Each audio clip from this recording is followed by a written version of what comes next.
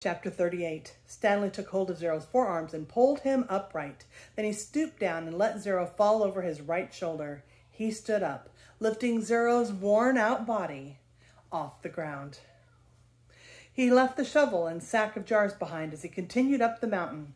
Zero's legs dangled in front of him. Stanley couldn't see his feet, which made it difficult to walk through the tangled patches of weeds and vines. He concentrated on one step at a time, carefully raising and settling down each foot. He thought only about each step and not the impossible task that lay before him. Higher and higher he climbed. His strength came from somewhere deep inside himself and also seemed to come from the outside as well. After focusing on Big Thumb for so long, it was as if the rock had absorbed his energy and now acted like a giant magnet pulling him toward it. After a while, he became aware of a foul odor.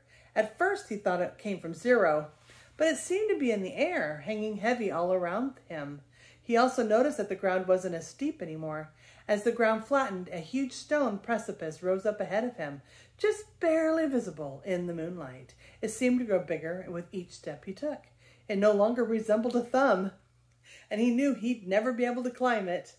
Around him, the smell became stronger. It was the bitter smell of despair. Even if he could somehow climb Big Thumb, he knew he wouldn't find water. How could there be water at the top of a giant rock? The weeds and bugs survived only by occasional rainstorms like the one he had seen from camp. Still, he continued toward it. If nothing else, he wanted to at least reach the thumb.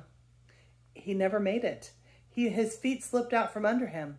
Zero's head knocked against the back of his shoulder as he fell and tumbled into a small, muddy gully. As he lay face down in the muddy ditch, he didn't know if he'd ever get up again. He didn't know if he'd even try. Had he come all this way just to... You need water to make mud.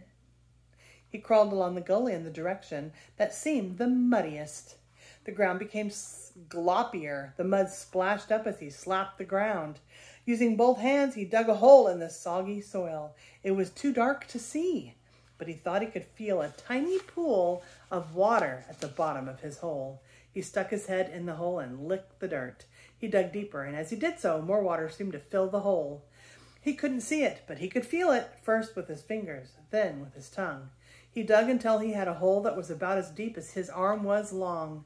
There was enough water for him to scoop out with his hands and drop on Zero's face. Zero's eyes remained closed, but his tongue poked out between his lips and searching out the droplets. Stanley dragged Zero closer to the hole. He dug, then scooped some more water, and let it pour out of his hands into Zero's mouth. As he continued to widen his hole, his hand came across a smooth, round object. It was too smooth and too round to be a rock. He wiped the dirt off of it and realized it was an onion. He bit into it without peeling it.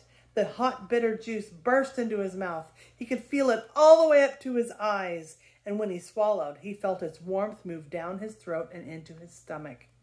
He only ate half. He gave the other half to Zero. Here, eat this. What is it? Zero whispered. A hot fudge sundae.